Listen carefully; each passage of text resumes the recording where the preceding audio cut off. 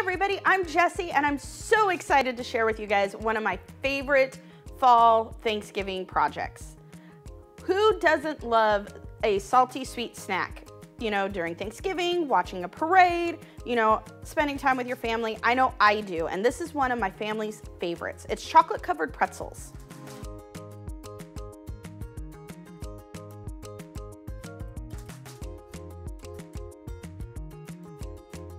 The first thing we need to do is we need to go ahead and melt our chocolate melts. If you're gonna microwave it, you're gonna wanna put it in for 30-second intervals, and in between each 30 seconds, using a spoon or a fork, mixing it up to make sure that nothing burns. All right, once your chocolate melts are melted, now comes the fun part. You're gonna take your pretzels and you're just gonna go ahead and dip them in. Your fingers are gonna get a little bit messy, and if you don't particularly like your fingertips to get messy, you can use a fork, which is what I'm gonna do. And all I'm doing is pressing that pretzel right down into that chocolate and making sure that it's good and covered. I'm gonna do this to about 4.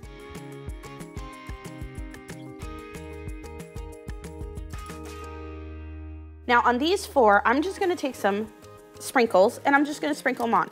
You can use any type of sprinkles you like.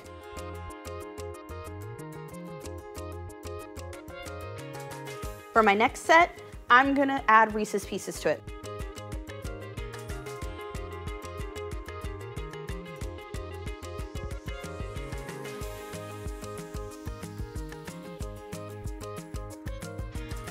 Now for this last one, I'm gonna show you how to add these caramels. Now these are itty bitty little caramel bites. You can see they're just little circles. But what I'm gonna do is I'm actually gonna put them in this bowl and I'm gonna melt them to create a liquid caramel. I've got my melted caramel, and all I'm gonna do is just take my pretzels and I'm just gonna dip a portion of that pretzel into the caramel, and I'm just gonna drizzle right on top of it.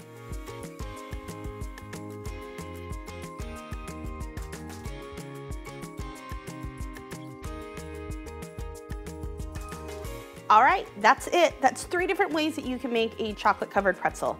I hope you guys enjoyed doing this with me. I know this is one of my favorite treats, and I can't wait to see the creativity that you guys have with it. So follow us on our website, post some photos of your guys' creations. I can't wait to see them. Hope you guys have a great day and a happy fall. Bye.